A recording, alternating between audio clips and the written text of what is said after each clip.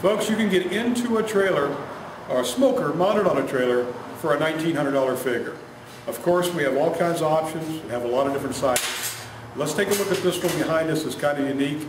I know there's a lot of football and sports fans out there, and whatever sports fan you are, I know your team has a color, and we can fix you up with a cooker to match that color.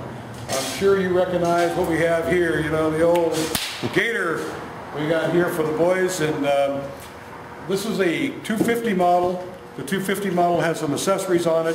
We'll just start on this side and kind of walk around and give you an idea of how this one's built. This was built for a customer to his spec, and we've kind of added the Gator colors as close as we could get them based on a heavy fire. This is a fire temp paint, and this is as close to the Gator blue as we could come with the fire temp until we get some special paints made, which we're looking into. But we went ahead and did the base trailer in orange, and the blue color is the Gator color. And this trailer has an extended nose.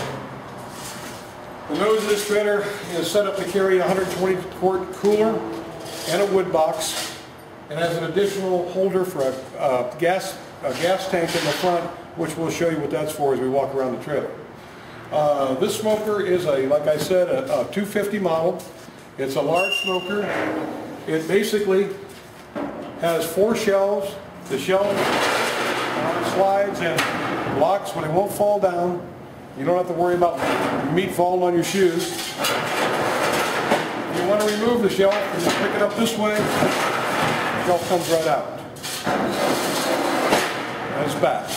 The bottom shelf, we just put a couple tabs on here to grab, make it easier to pull out. And we'll give you a chance to understand how this one's made.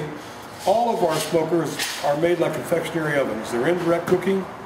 The principle is to force heat out of the firebox under a 1/4 inch plate, which radiates the heat up through the cooker.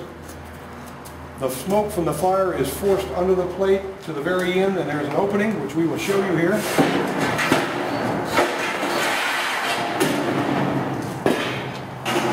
There's your plate, and here's where your plate ends. Your smoke comes down your channel. Meanwhile, your fire is heating up your steel plates, which you can see are full 1/4 inch. And we have these what we call cleanouts, so that after you can get in here and they got drains, you can clean the bottom all out with an ease. Meanwhile, they go right back on it, and they heat up.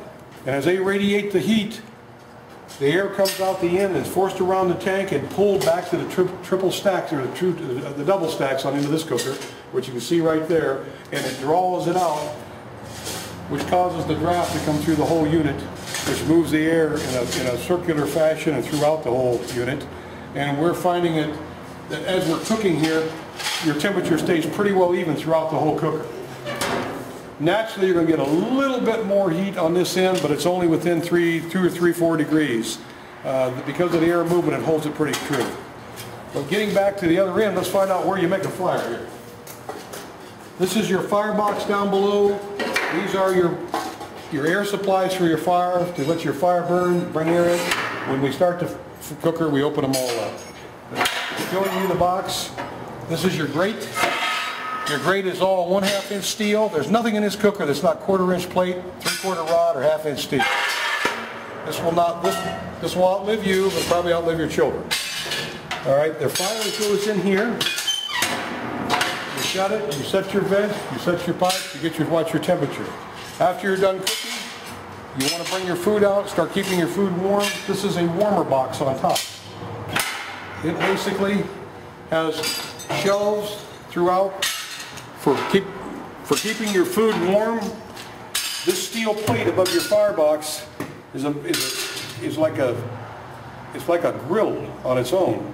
You can cook your beans. You can even fry steaks on it, right on the top.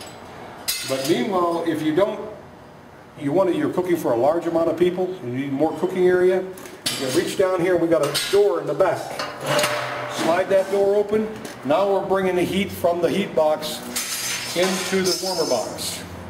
We're coming in and we're bringing it out, and we'll open our stack up here. Now we've created another oven.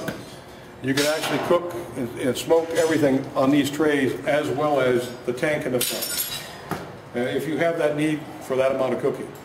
It just makes a very little, as a small option that just gives you another whole cooking area. A lot of people like to have, like to steam oysters or cook turkeys or whatever kind of goes along with smoking and barbecuing. So this machine is equipped with a double set of high temp gas burners.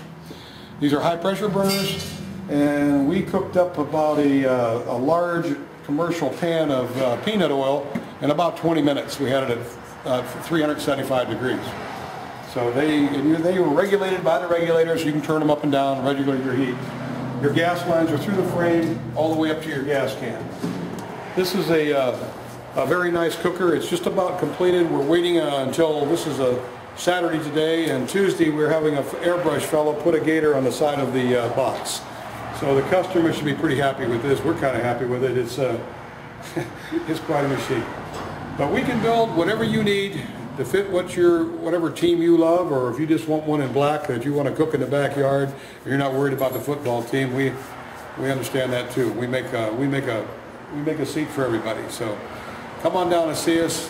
If you want a real smoker that'll last you the rest of your life, you get tired of buying them $700 ones that burn up in 2 years, come down and buy the last one you'll ever have to buy. I'm looking forward to meeting you.